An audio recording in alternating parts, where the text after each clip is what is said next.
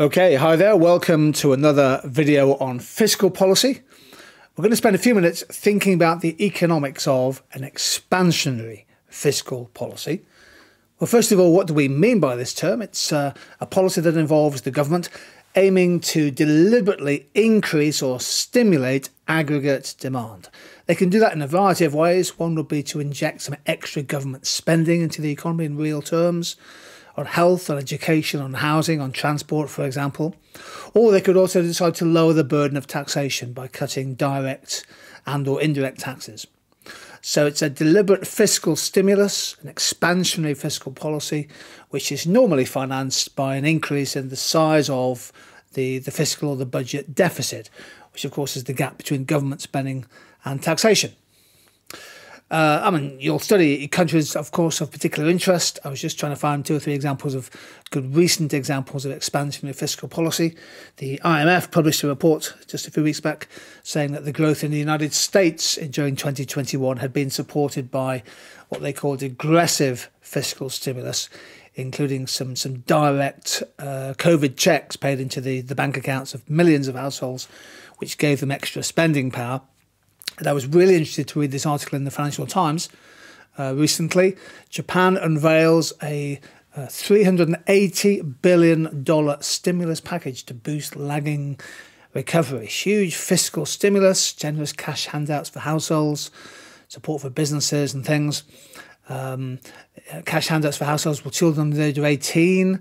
They've already spent 88 trillion yen in fiscal stimulus, or nearly 17% of GDP, since the start of the COVID pandemic. So the latest fiscal stimulus, expansionary fiscal policy, is worth 8% of Japanese GDP, a huge policy. So as I say, the main aim of an expansionary fiscal policy is usually to stimulate real output, GDP, to drive employment creation, and perhaps, and this is quite important, reduce the risk or the threat of a persistent deflationary recession. Now, the impact, of course, of a stimulus takes time to feed through the circular flow of income and spending. The time lags will be variable.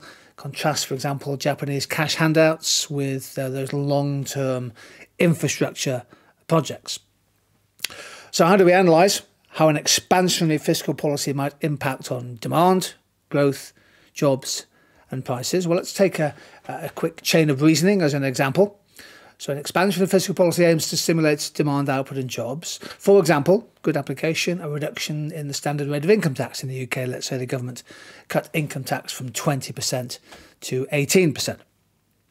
That tax cut increases household disposable income, which in theory then leads to a rise in consumer spending, which prompts an outward shift of aggregate demand, which leads to an expansion of short-run aggregate supply. You move up the aggregate supply curve. As a result, it's a nice connective phrase, there'll be a higher equilibrium level of real GDP, which might then help to close a negative output gap and could also help to reduce the risk, to lower the risk of price deflation, particularly if a country has a rate of inflation close to zero. Don't forget, when you're explaining, when you're doing the analysis, build analytical chains of reasoning to get those top marks. And of course, you can also use ADAS analysis to help you. So here's an expansionary fiscal policy, an increase in government spending, for example, or cut in tax. And the impact of that can be strong when the economy has lots and plenty of spare capacity. In other words, where actual GDP, Y1 initially, is well below the potential level of national output. And there's plenty of scope for demand and output and jobs to rise without causing inflation. And if inflation stays low, then central bank interest rates can also possibly stay low as well. So there's our increase in government spending. Develop the diagram a little bit, because the injection of money into the economy via fiscal stimulus can also cause a positive multiplier effect. A lot of students now doing this in their exams very cleverly, and I think to good effect. They're developing their diagrams to bring in the idea of the multiplier effect. People in construction, for example, who've, a government construction project, a building project, for example, they get jobs, they get higher incomes, they'll spend their money in retail and things, and that creates jobs elsewhere in the economy. So there might also be a fiscal multiplier effect shown by the shift from AD2 to AD3. I mean, in theory, the multiplier effect is therefore Y1 to Y3 divided by Y1 to Y2. Now, as evaluation, what factors can influence the impact of this policy? What factors influence whether an expansionary fiscal policy does achieve its desired or stated objectives? I'm going to pick out 5 points. I'm sure there are many more you can cover, and I'll link to some other key topics. So the macroeconomic impacts of an expansionary fiscal policy depends in part. I like that phrase, by the way, depends in part. There's a hint of uncertainty and the fact that there are many factors at play. First of all, whether it leads to higher market interest rates. You see, if the government's borrowing more money by spending more and taxing less, that might cause the yield on government debt to go up, and market interest rates might also rise. And I would recommend that you look at our video on crowding out as a concept. Crowding out can reduce the effect of an expansionary fiscal policy. A second evaluation point, the impact depends on whether expansionary fiscal policies can lead to an acceleration in inflation. And if prices start rising more quickly, that's going to cut people's real incomes and spending. And again, that can negate the stimulus effect.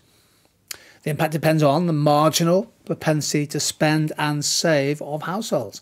If you're giving people a tax cut, will they choose to spend or save it? Or will they choose to save the money to help repay existing debt?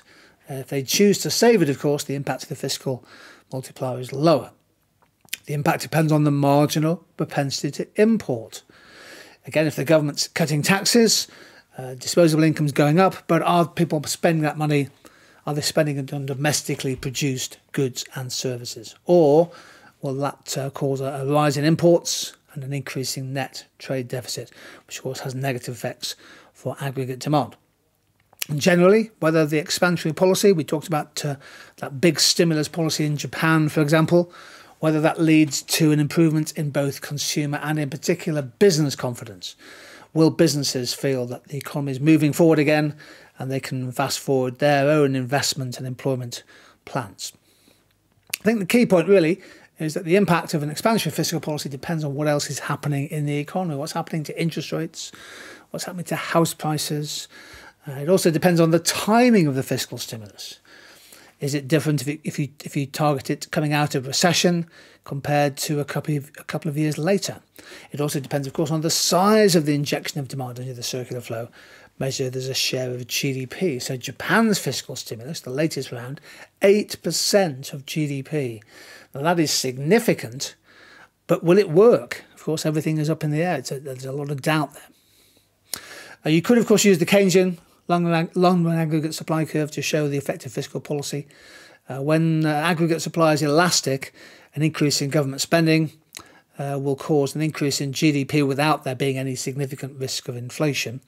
But if the aggregate supply curve is becoming more inelastic, for example, if we move from AD3 to AD4, then here an outward shift of demand caused by fiscal stimulus can lead to higher inflation.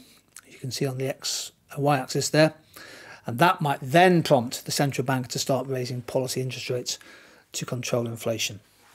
Again, using ADAS analysis to help your answer is a terrific way of getting excellent analysis marks. But make sure your diagrams are aced, axes, curves, equilibria.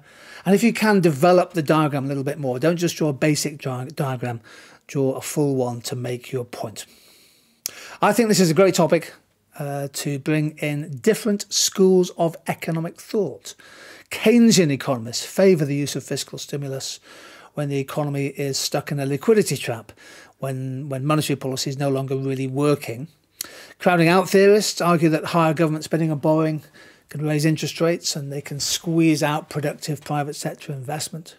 And there's also a theory called modern monetary theory, which argues that government borrowing can be easily financed by printing money without providing inflation remains relatively stable.